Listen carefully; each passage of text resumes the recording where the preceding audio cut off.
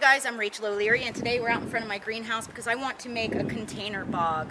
These are a great space-saving way to use carnivorous plants, and I have a lot of carnivorous plants, so I thought I would make a secondary bog garden, something that's a bit more portable, affordable, and duplicable as my Bradley sink garden.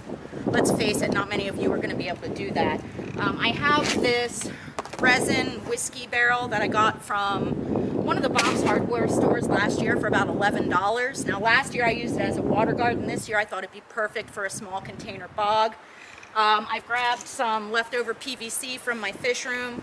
I have some lava rock, some soaked peat, and some sand, and we're gonna make a little container bog. So the first thing you really have to think about when you want to do something like this is location. These are plants that require a ton of sun. They are full sun plants. Originally I had wanted to put this on my deck, but I just don't think it'll get enough sun for the plants to be able to flower, and the flowers are spectacular, so I want to make sure that happens. So I decided to put it here in front of my greenhouse. Hey guys, Editing Rachel here.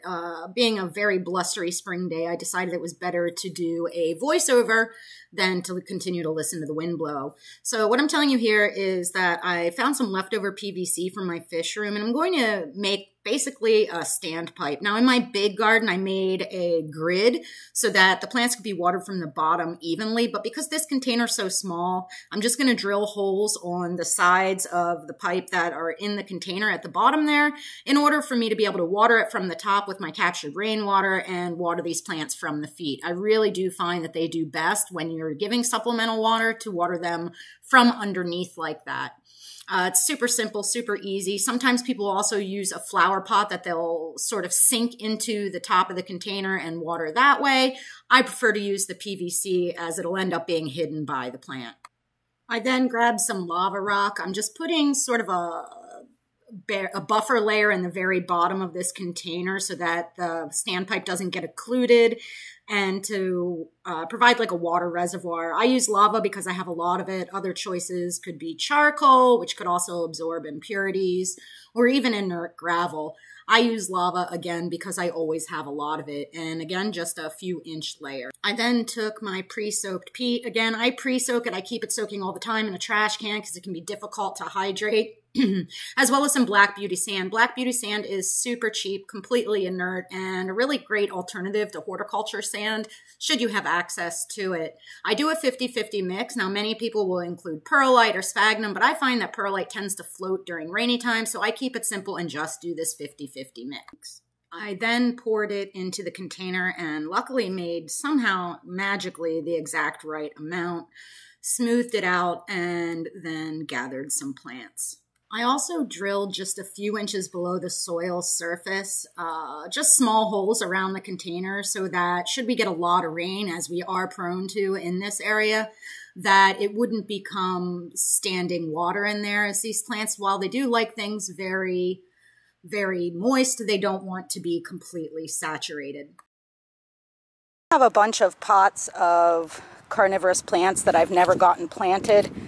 I generally keep them in a mortar tray all summer long. A mortar tray you can purchase for super cheap as well at the box stores. It's this, and it's a really great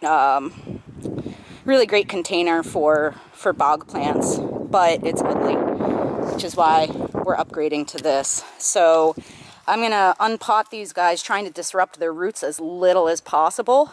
Plant them in there, and then we'll take a look. So I planted this with Sarracenia orphylla, which is one that's pretty critically threatened in the wild. So I've given it most of this container. I did put a smaller pitcher plant over there and some sundews around the edges. They're still pretty much dormant, the sundews.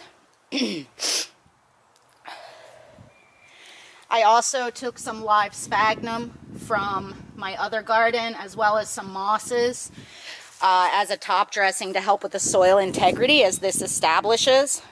This plant can get massive, so we'll see how big it gets, and if there's enough light underneath it, then I might put some fly traps and other small sundews.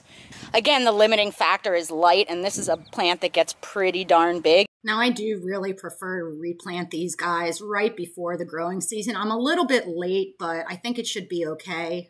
They are starting to flower, so I really made sure to not disrupt those roots. You can see some of the little sundews. These are just filiformis, which are actually almost like weeds, but I find would be pretty bomb-proof. Now, I do like to use the live sphagnum and live moss on the surface of a lot of my bins rather than something like pine litter, just because as those dry out, you can tell that you need to water the bog. It's just a really simple signifier. All in all, this was extremely cheap, very quick, and super easy, and I can't wait to watch it grow and see how it does. I think this is super duplicable and fun and a great way to preserve plants that are threatened in the wild. So just to recap, the most important thing is location. You need full sun for these guys. You need a soil that is completely inert. My favorite is coir or peat mixed with sand. And you need to be able to offer them water that has a TDS of under 100. The easiest way to do that is captured rainwater, and I can show you my system for doing that. Collect rainwater off the roof of my greenhouse into this large tote, and then just gravity feed it to a hose that I can use to water my carnivorous plants. It's really easy. You certainly don't need something this large, but with me running as many tubs as I do for both aquatic plants and my carnivorous, this is the easiest thing for me to do. Now, I do apologize for the voiceover, but I couldn't really tell it was as windy as it was. Regardless, let me know if you guys have any questions down in the comments section below. I am in Pennsylvania, where it's planting zone 6B, and this is a garden that'll be able to overwinter in place. I will need to insulate it a little bit, but I think it's going to be super successful. And if you guys decide to try some of these, make sure you tag me on Instagram at my Plantaholic 100 page, because I would love to see what you do with these concepts. You could use any sort of container as long as it's inert. As always, thanks for the continued support.